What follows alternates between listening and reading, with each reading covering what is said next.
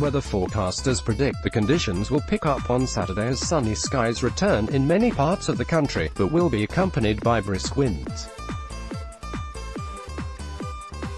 The UK will have some clear periods, but with showers possible at times, particularly in Scotland. Low warnings are in place for most of England into the early hours of Saturday, and in northeast Scotland until 2 p.m. Will Lang, chief meteorologist at the Met Office, confirmed that conditions would change for the worse over the weekend. He said, while Saturday will be a pleasant but breezy day in many places, we are in for a change on Sunday with a wet and windy day in stark contrast to what has been typical recently. People walk through the rain in London. Image Rex, Shutterstock. We have already issued a Met Office weather warning for the impacts of wind and rain in southwest England and South Wales. Southerly winds will gust at around 35 to 40 miles per hour and up to 50 miles per hour for exposed coasts and hills. Rain will be most persistent over hills, and parts of the Brecon Beacons and Dartmoor could see as much as 60 to 80 millimeters of rain. The inclement weather created travel chaos for much of the country on Friday, severely hampering travel plans for commuters. Getaways were hit by traffic jams, axed trains and flights. A woman reacts after getting caught in a sudden downpour. Image London News Pictures Limited, and a lightning bolt even set a house on fire. But one angry, delayed train passenger said, "This has been expected all week. After weeks of begging for rain, we finally got our wish yesterday, but the change brought more than bargained for by most." As the heatwave came to a dramatic end, storms and torrential rain sparked mayhem, with wildfires destroying fields and roads. Rail and air travel brought to a halt.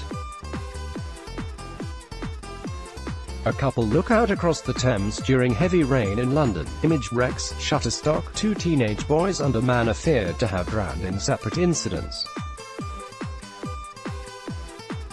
There were an estimated 90,000 lightning flashes up and down the land, many causing blazes on tinder dry fields. As families set off on holidays during the first week of school holidays, many did not get far. Train firms struggled with the conditions, and services on the East Coast Main Line were disrupted by lightning. Tourists shelter from the rain beneath umbrellas. Image Rex, Shutterstock. Thousands of Eurotunnel passengers faced delays of about 2 hours in Kent after air conditioning failed. The firm said it had taken an unprecedented decision to cancel thousands of day trip tickets yesterday to ease the long queues. London North Eastern Railway advised passengers not to travel, due to the extreme weather conditions and signal failure throughout the route. An amber weather warning was issued on Friday. Image Met Office. The advice sparked fury among commuters. One Jonathan Ellis tweeted, "How can you give this advice? People have places to be, things to do. We can't just delay by a day or two. Have some respect for paying passengers and find a real solution. This weather has been expected all week." Another described how a train from London to Leeds was unbearable, crammed with people, and the temperature on board was 33 degrees. He added, "People can't breathe." All services between Leeds and York, operated by Northern, were stopped because of a lightning strike on signals. Speed limits were in place for some Chiltern Railway's Northern and Greater Anglia services, because of fears the heat could cause the tracks to buckle.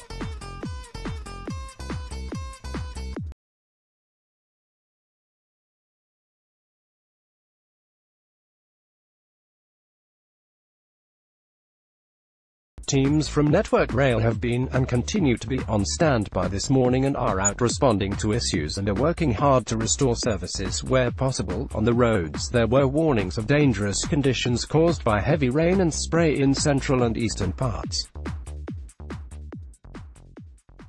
Earlier, the heat had melted tarmac on roads in Brighton and Godalming, Surrey.